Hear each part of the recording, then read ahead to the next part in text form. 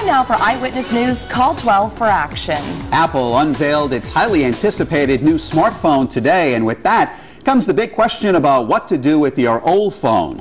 The new iPhone 5 will hit stores next week and include some big changes in the popular phone design. Susan Hogan joins us now with the details from the Apple Store in Providence.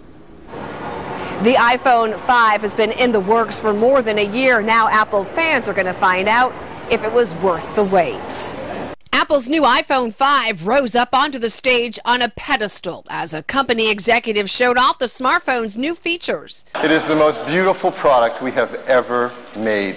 The new iPhone has a larger 4-inch display, a taller, slimmer design, longer battery life, a faster processor, and 4G LTE for quicker data speeds. One of the biggest changes is a new connector to attach the iPhone to other brands of computers and chargers.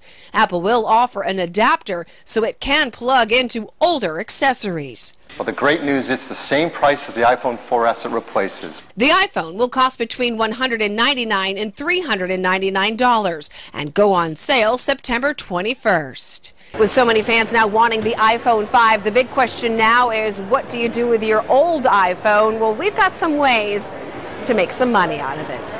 But before you do, deactivate the SIM card and then sell it. Gazelle.com is one tech experts recommend. You can donate it and get the tax write-off or trade it in for upgrades. Identity theft experts say before getting rid of your old iPhone, perform a complete wipe by clicking on Settings, then General, Reset, and Erase.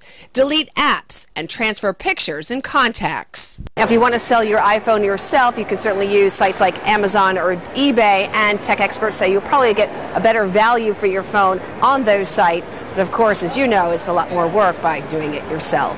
And if you have a consumer problem you need help solving, contact our Call 12 for Action Center Monday through Thursday from 11 until 1, hotline 228-1850. Or if you want to be a Call for Action volunteer with me, call that same number you see right there on your screen.